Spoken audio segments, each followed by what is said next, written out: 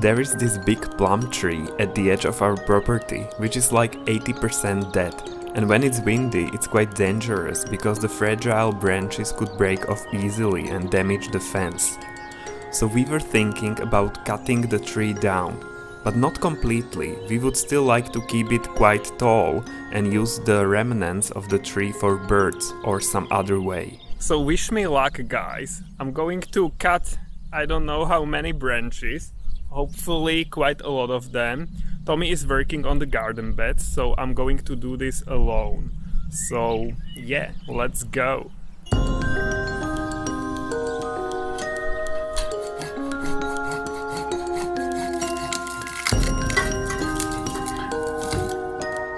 Okay, the wood is quite soft, so it's going because the tree is almost dead. But it fell down, like I was sawing and there was still a part left, but then of course the branch is heavy, so it broke off by itself and it fell down on our roses, but they are quite elastic, so it's okay, but I have to be careful.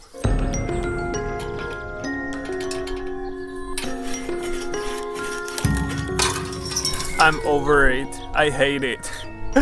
I cut down like 4 branches and it's not easy because the branches fall down onto our shrubs or they could fall down onto the fence and everything, so that's why it's difficult.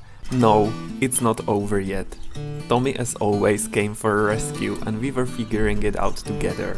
Sometimes it was quite interesting, balancing up on the ladder, but what has to be done has to be done.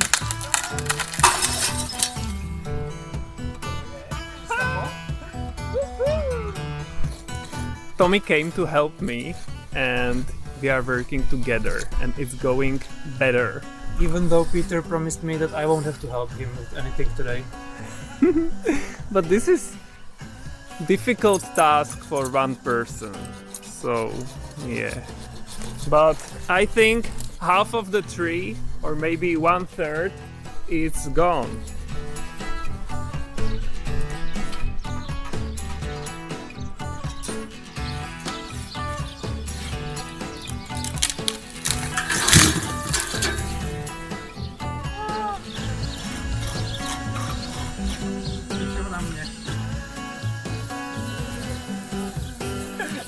Guys, we are done. This is the torso of the tree and we will keep it this way. For the birds, we can put something out there, like, I don't know, a birdhouse or something. Yeah. Look how many branches there are. And with such primitive tools, just a ladder and a manual saw, and we did it. So we are amazing. Well done. Well done, yes. So the plum tree looks like this on the next day. It's like a haunted tree. And look, I planted ivy here. 2 ivies. Here one week ago already.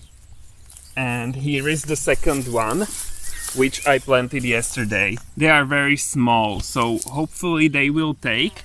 And then they should climb up the tree and it would look very nice, I think. Yeah, I would like that. Yeah, so that's the plan and we'll see. And maybe birds could like sitting here and watching for voles. Yeah, that's what we would like as well. And the tree is almost dead, so maybe some birds would build their homes inside the tree. Mm-hmm.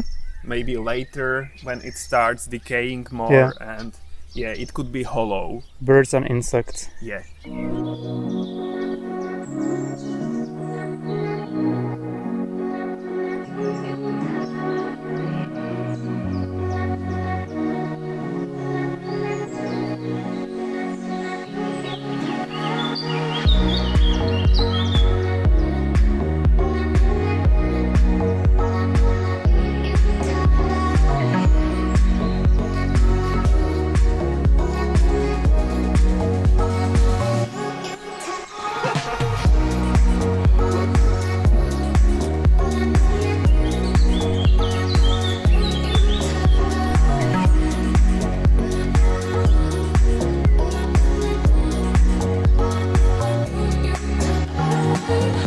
mommy is weeding out the garden, and in the meantime I've been relaxing here.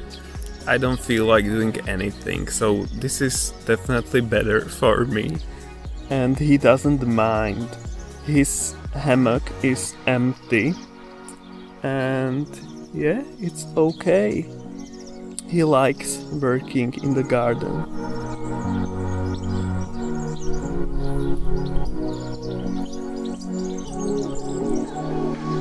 I'm weeding out the garden, minding my own business, and suddenly I see a frog here.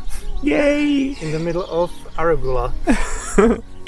And it looks like it's toad. So I got scared at first because I thought it was some rock or mud, and it started moving and jumping. And I realized it was a toad. So that has never happened to me before.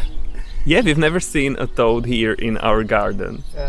We see some lizards in the garden, and we've seen snakes once or twice somewhere in the corner. 2 years ago, Yeah. right?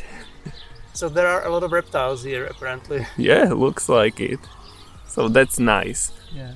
Toads can eat small slugs, I think. Oh, So really? yeah. So it's good to have them. And flies. And That's also flies. okay with me. Yeah.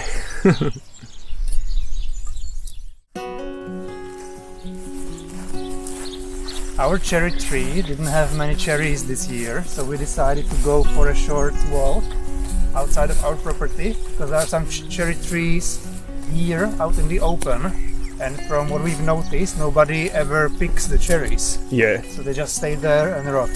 And we are on a cherry hunt now. Yes. We are not expecting many of them, but it's just to eat them raw, nothing to do with them. Yeah, yeah. So we'll see what we discover.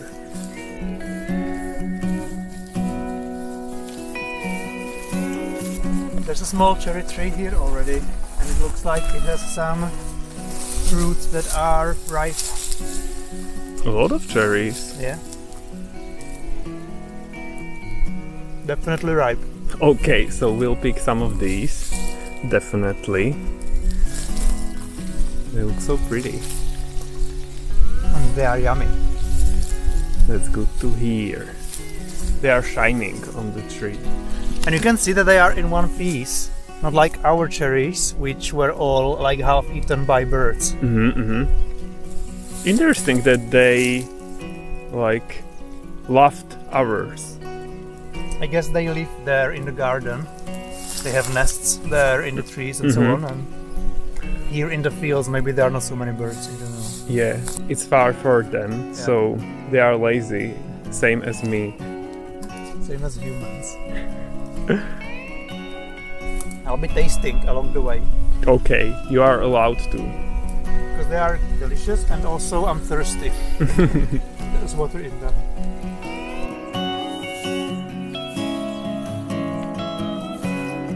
So that's it for this tree. And we'll move on to another one. But this was already a nice success, and they are so yummy. They are best when they are raw. Yeah, that's what I wanted to say.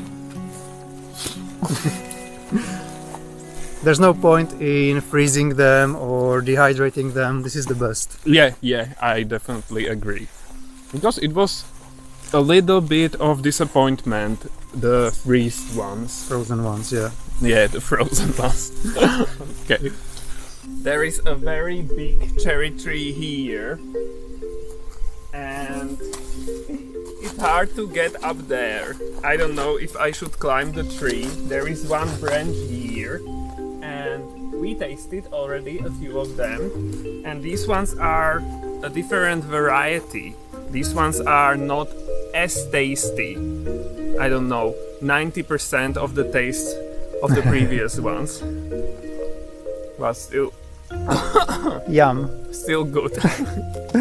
Okay, I decided I'm not going to climb the tree because it's so high up, it's impossible to get there. So just these here, and that will be enough. Okay, honey? Okay, just a taste. Yeah, they are darker. Yeah, you need them darker to be sweet. Yeah.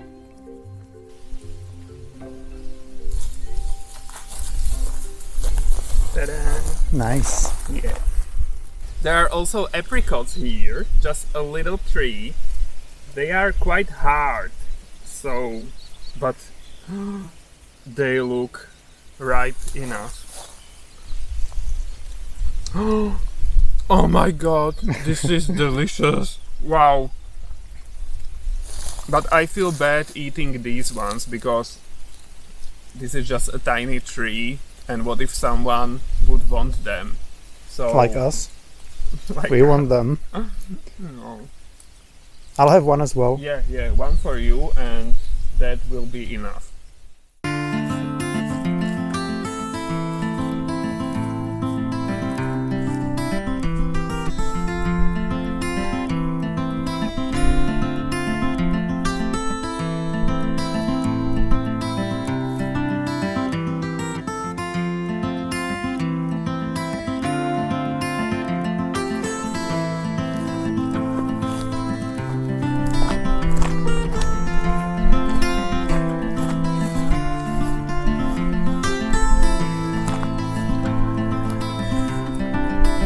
So many of them here. And these are the best ones. Yes! No bitter aftertaste here. Yay! Looking forward to these ones. So many of them. Look so good.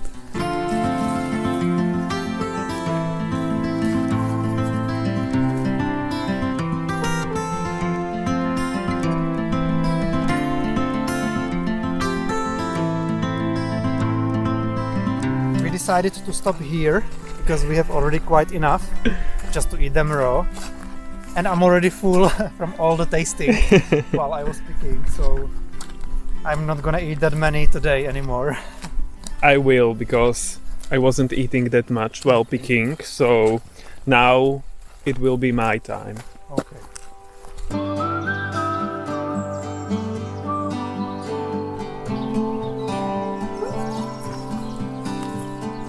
If you feel lonely, I will be here and wait for the sun. It's getting closer, but it will never let us down. Here by the ocean, fire is burning, flares in the wind. Over the mountains, I see the moon. So it begins. Looking to the rising sun. This is where we belong.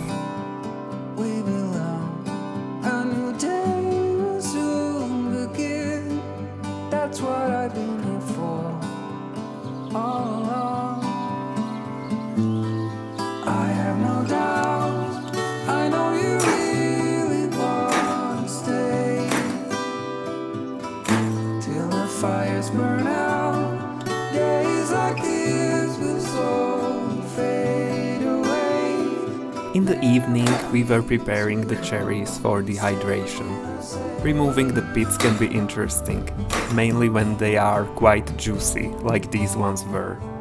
We also dehydrated a small part of our strawberries. It's very nice to keep them this way for winter.